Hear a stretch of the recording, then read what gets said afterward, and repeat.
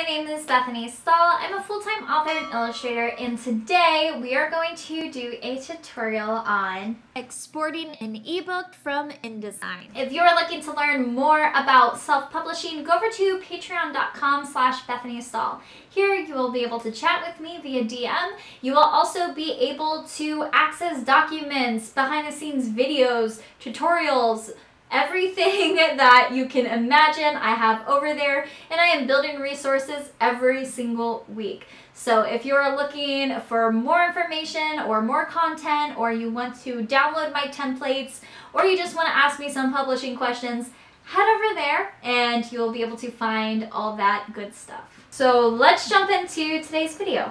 Hello friends! Today we are going to learn how to export your book from InDesign to an ebook.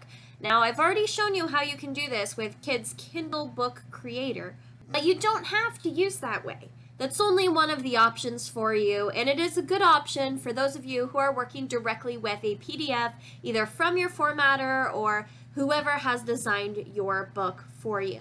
A lot of you have had questions about that video on if it is still relevant, considering that Amazon no longer accepts certain files. However, they do accept that file format still. It is a fixed file format, which means it is still accepted, so you can still use Kids Kindle Book Creator, and it is something I really love to use. It's pretty self-explanatory, and it's a great way to package an ebook.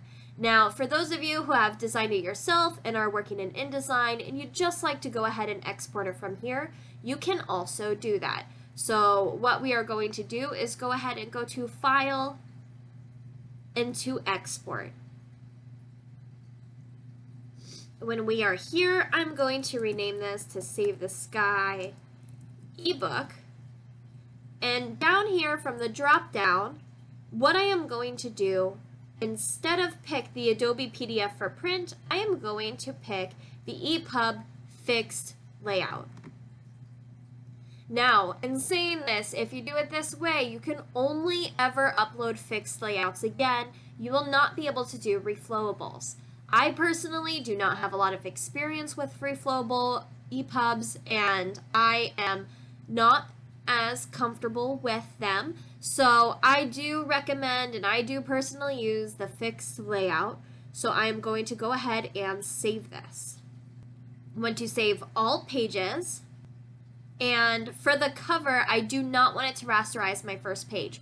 My first page is my title page, so I'm going to say choose image, and then I'm going to choose my file.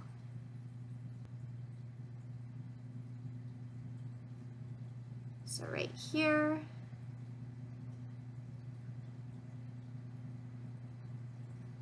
I'm going to leave the navigation to none. In spread control, I do want it to be based on document setup. I don't want to change or disable the spreads I currently have. So now I am going to click OK. But there are other settings that you can use. Now for conversion settings, you can change these. So Amazon does charge by the size of your file, so you can theoretically make more money, even by a matter of cents, but it adds up over time if you get your file size smaller. And one of the ways is to start playing with these options if you would like to do that. Okay, so I went ahead and opened this up in Kindle Previewer. This is a really good way that we can simulate what our ebook will look like. As you can see, everything has gone through perfectly,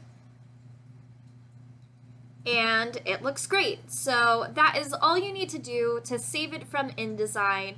Of course, you can always use the Kindle Kids Book Creator if you struggle with this step.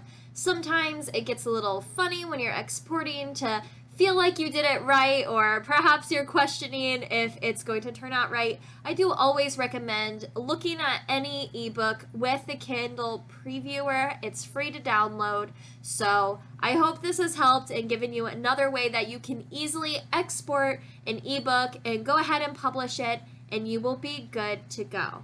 Again, I really hope this video has helped, and I will see you all next time.